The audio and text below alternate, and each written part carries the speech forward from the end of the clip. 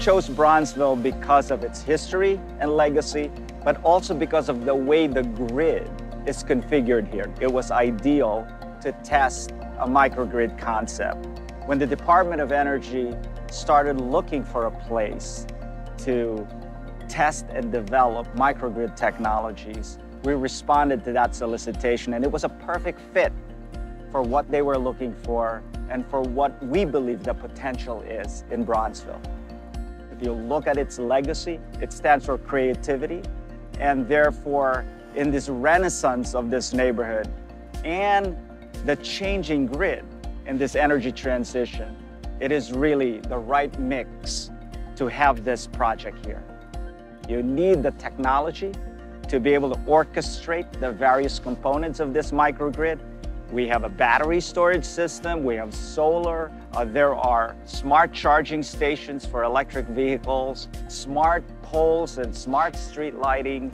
This microgrid will enable Bronzeville to unplug and replug to the ComEd grid when there's severe weather events. So this will be a lot more resilient type community when it comes to power outages. People think of it even as an island. Yeah. And so what this project will do is actually allow one island to connect to another. You're driving a lot of change.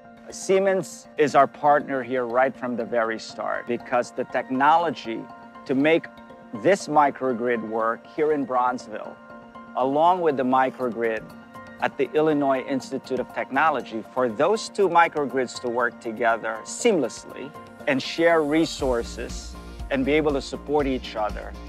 That technology was provided by Siemens in collaboration with our engineers. So we partnered with you at Siemens to develop this microgrid master controller under the direction and funding of the Department of Energy. So we've got the Bronzeville microgrid on the left, and we've got our customer-owned IIT microgrid right here. And what you're looking at is actually the interconnection point right here. One of the most powerful parts of the MGMS is its interoperability. So what I mean by that is that it can connect to our battery or our generation or our solar, all from different manufacturers. It can talk to our assets, our capacitor banks, our other items that are made in different generations. That's so powerful to be so universal and to be that translator that then makes all those decisions in real time and then adjust the microgrid as necessary to optimize our power flow, our resiliency. When you take solutions from frontline communities, couple that with advanced technology from our partners like Siemens, that brings the most value to our neighborhoods and communities.